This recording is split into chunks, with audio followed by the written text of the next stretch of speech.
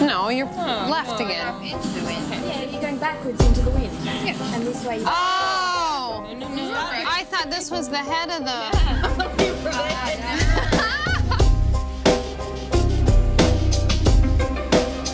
Hello, we are here to help demonstrate how to properly echelon.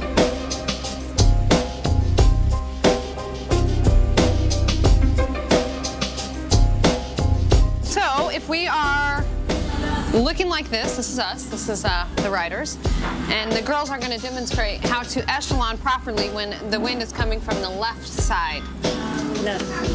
So Lisa has the wind with her wind sticks, and now girls, let's demonstrate how you would properly go through the echelon. See, they're pulling off into the wind, so if the wind's coming from the left, you're pulling off into the left. Get your hand in there. And then they would continue on this way. And see how tight they're keeping the cookies. This is very important. So if we are out training and we're just double pacelining it, so we're not continuously changing, the lead riders are going to always make sure if the one's pulling off into traffic, you're going to take a look to see if there's a car. If not, you're going to pull off. Make sure you don't overlap the wheel of the people in front of you.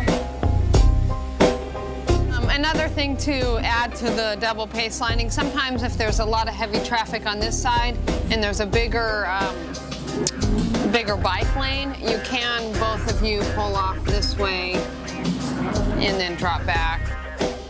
Also, another style of touring, if you don't want to be next to the same person type ride, you can do the Corey style ride, where you do a double and then these ones come up like this. Yeah. You're, hello, new person. Yeah. Because often Tiffany doesn't like to be next to the same person longer than 30 minutes. Will be next to me.